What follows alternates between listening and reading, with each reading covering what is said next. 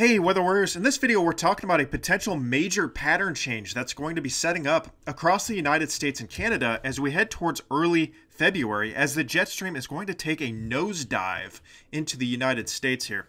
I'm going to talk about the storm track changes, the temperatures, and much more for your area. Now before we begin, if you're a weather enthusiast and like detailed forecast event breakdowns just like this, much more detailed than you would see on TV, we bring some extra goodies. And you want to be a part of a huge, rapidly growing community of weather enthusiasts just like yourself, go ahead and click the subscribe button and we'll get right on with it here. So what I'm going to do first is I'm going to show you the CPC, the Climate Prediction Center. This is their forecast for February 2020. And as you can see, they only cover the United States, but we'll be covering Canada as well in this video. But you can see that they have below average temperatures, at least a higher than average chance, up here in the north central United States and all the way up through the northeastern United States. So a big change, especially for the northeast U.S. North central U.S. has been kind of cold this winter, so that will continue. And then the southwestern United States, very warm, and then the southeastern United States, slightly warmer than average. Now, you know, I mean, the CPC isn't always accurate, but they have done pretty good this winter so far. And, you know, this forecast right here looks pretty agreeable to what I'm thinking as well. Precipitation-wise, it's harder to forecast this stuff, but you can definitely see above average precipitation here in the northern Rockies and then the southeastern United States. We'll go over that in a second. And then below average in the west as well. So the current pattern, the pattern we've been seeing here, you know, over the past week or two, and really, I mean, just it's been warm throughout much of the month of December and January, but we've had this ridging just building into Canada. Okay, very warm temperatures in Canada, and then the U.S. we've had ridging kind of in the southwestern United States, and really just warm across the entire country. So very warm. This is the upper height anomalies, but you're about to see this flip. Now this is the temperature anomalies, so you can see much warmer than average temperatures. This is the departure from average, 20 to 30 degrees in some areas in Canada. The U.S. 5 to 10, 15 degrees above average. Now look at this here. This is going to be around the 2nd of February, the 1st or 2nd. Look what happened. Where's that ridge up there? I mean, it's kind of there. It's eastern parts of Canada, but it's kind of flipped here. We've got a trough sitting way out in western Canada, a ridge building into the western United States, and a trough sitting here in the eastern United States. This was a pattern that I thought would set up a little more often than it has this winter, but we might finally be seeing this. Now, what does this mean? I'll go over that in a second.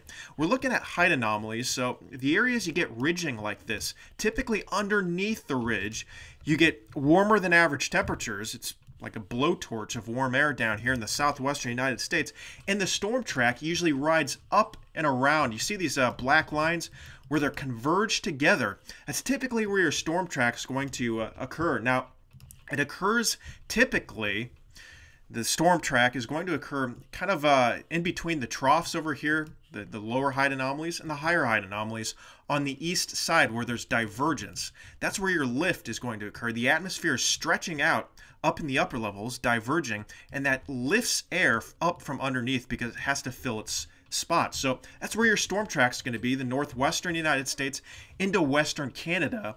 And then obviously you can see here it starts to converge, so the opposite happens. They're sinking. So it'd actually be very dry here in the central U.S. and also in the southwestern United States under that ridge.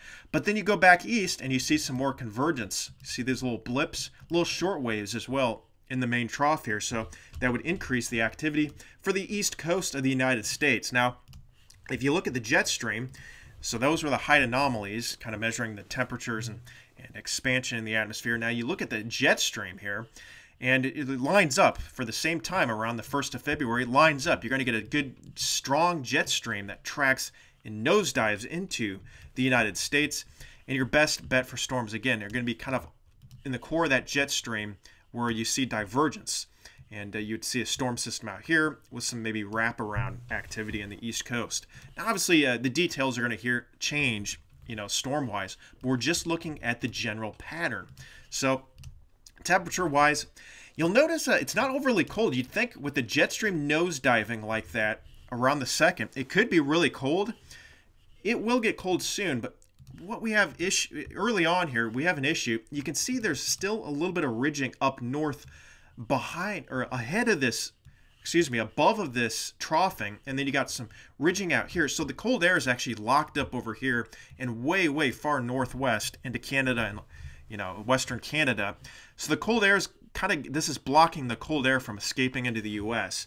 Still going to be kind of cool in the U.S., and obviously this is a storm track that would favor precipitation more than it would cold temperatures. But still could be a decent storm. As you can see, a little low pressure system exactly where we see our storm tracks, where I thought the storm tracks would occur. Here's what it looks like. Now, you can see that ridging occurring. This is the surface now. These red lines are the thickness lines, kind of showing you where temperature gradients are. The higher the numbers, the warmer, the lower numbers, the colder. The 540 line here is kind of the rain to snow line usually. And you can see it runs up right along there. So, you know, it's going to be very warm here up into southwestern portions of Canada, you know, up into Alberta.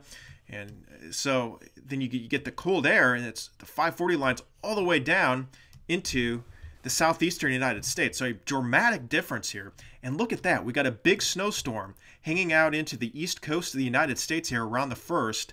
It's actually a blizzard. Now, obviously, details for that are going to change. I'm not forecasting a snowstorm quite yet, but this pattern does favor an increase in snowstorm activity for the East Coast. One thing that we've seen, a pattern that I've seen quite a bit this winter, is for the models in the long range to forecast something like this only to move 100 miles to the northwest. I've seen this happen several times this winter. And, you know, again, we're starting to study the model psychology more than we are just what the models are saying. And so I do think that this will end up a little bit farther north. There's a lot of southeast ridging and warm water out here this winter, and that's kind of pushed activity farther to the north. But this does have the best look I've seen all winter for the East Coast. But again, I do think that these will track a little bit farther north than what they say. Again, in my winter forecast, I did say it would be boom or bust along the eastern seaboard due to that ridge and that warm air along the coast. So this would not be surprised to see a little bit farther north. Again, that details are going to change there. The west coast, as you head towards Washington, north parts of Oregon, into Canada, you can obviously see a nice wave of activity along the jet stream. You're going to get several of these late month. So be on the lookout for that. You can zoom in here into the northeastern United States. Look at that, 964. Just fun to look at right now. Nothing official yet. And then the northwestern United States, you can see that wave moving in. European computer model is also showing it. Same look, a little bit farther south with that low in the west. And then the Canadian is also showing this. You know, you don't see a blizzard here, but you see the same general pattern look. So this is a big change, folks. And then as we head towards the 288 hour, now this is around the 5th, you can see that pattern kind of holds. So the issue is you got ridging out here still kind of overlapping the lower height anomalies, and so it's going to still be kind of warm, but still an increase in activity in the East Coast. And then also right here, kind of where you see that transition, that baroclinic transition from the higher height anomalies to the lower height anomalies, you're still going to get waves, but they'll be a little more fast and progressive in the northwestern United States towards Oregon, Washington, Oregon, Idaho, Montana, and then obviously probably the southern tier of southwestern tier of Canada. The jet stream, you can see, kind of follows that, dives into the east coast of the United States, picking up a little bit of subtropical jet. This is something we have to watch. When you get these two to merge, that can really increase the activity for the East Coast. And with the way this looks, it would actually be a lot farther east than what we've been seeing this winter. Temperature-wise, behind that, you can see, other than the northern U.S.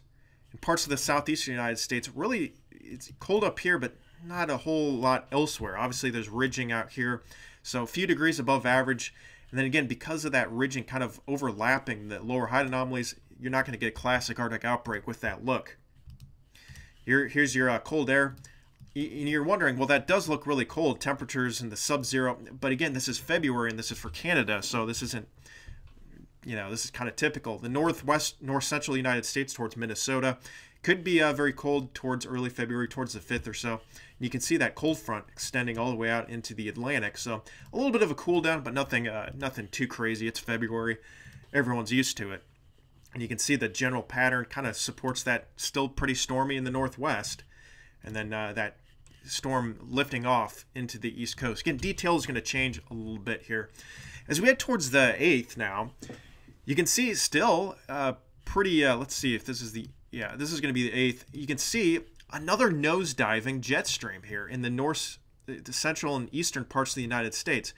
Again, there's still convergence here, so still pretty quiet here in the central U.S. So I think there's going to be below average precipitation in the central United States and also the southwestern United States during this period. Jet stream, this wave is starting to move eastward, but you'll see some more that come down, and I still think you'll see an increase in activity in the northwestern United States with above average precipitation. You can see this rides up along the coast now, and the subtropical jet and the polar jet's probably going to be merging here, which would increase the activity for the east coast of the United States, particularly the northeastern United States as we head towards later into February. You can see the height anomalies here obviously support that as well. Still ridging out north, so still not quite supporting an Arctic outbreak. Storm activity probably going to be in this zone right here. And then as you head towards, well, this is the temperature anomalies. You can see it's still pretty warm here in the East Coast, but it is February, so average temperatures are going to be dropping a little bit. And, you know, that's going to be probably enough for at least some snow in some areas. Now, still cold in the north central United States. Again, this is where my core of my cold air was that I forecasted, and very, very cold in that area. Very warm out in the western United States, 10 to 20 degrees above average for the west half of the United States. Now, this is interesting because obviously this is really far out. Things are going to change, but just for educational purposes here, the pattern does still look kind of similar with that troughing in the east half of the United States, although it's moved west a little bit. You can see the ridging now is farther to the west, off the coast a little bit of the west coast of the United States. It's nudging up into southwestern Canada. There's a lot of cold air and snowpack up here in Canada. Now that this thing has moved off a little bit, this is going to nudge the cold air down. It's going to allow the cold air to come down, and you can see troughing here in the east coast. This is going to finally allow an Arctic outbreak for the east, you know, maybe 2/3 of the United States as we head towards, you know, the 8th or 9th of February. Again, this is really far out. This is more for educational purposes here on the 8th and 9th. The stuff beforehand looks a little bit more likely, but you can definitely see that this is the type of look we'd want to see for an Arctic outbreak, where there's no ridging that's kind of backing into Canada. It's a lot farther to the west, so this will kind of nudge cold air into the United States. If you look at temperatures now, you can see that. Look at that powerful northwest winds blasting out of Canada. Sub-zero temperatures, lots of cold air here. Now it's expanding across much of Canada instead of just the eastern part. And you can see that will be able to come into the United States. Behind a cold front, there's a little low pressure system here, so you'd have a cold front and the air would just spill in. Again, this frame right here on the 9th is mostly for educational purposes.